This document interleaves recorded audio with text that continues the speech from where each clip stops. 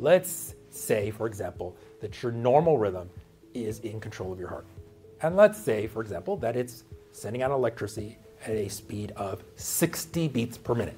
That's 1 per second. So your normal source, you're sending out a signal, the heart contracts, has a full second to fill up with blood, then it gets another signal, your heart contracts again, pushes all that blood flow out, and then it has another second to fill up with blood. So every second, your heart is beating, and the electricity source that's controlling it is your normal rhythm source at the roof of your heart, controlled by your brain. So normal beat, normal beat, normal beat, normal beat. That's normal rhythm, heart rate of 60 beats per minute.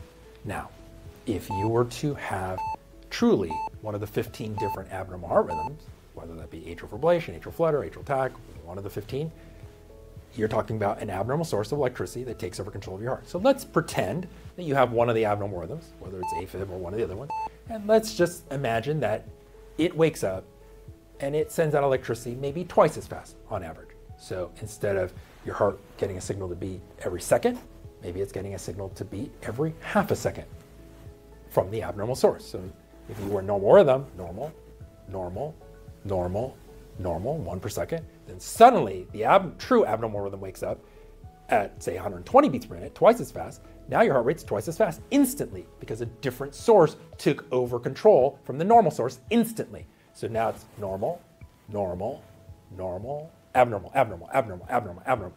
That's the abnormal rhythm. Now your heart rate goes from 60 immediately to 120. Now, at some point, the abnormal rhythm goes back to sleep.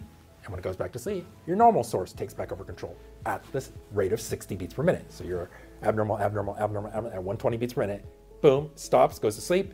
Now your normal rhythm takes back over control. Normal, normal, normal. So that's an example of a true abnormal rhythm.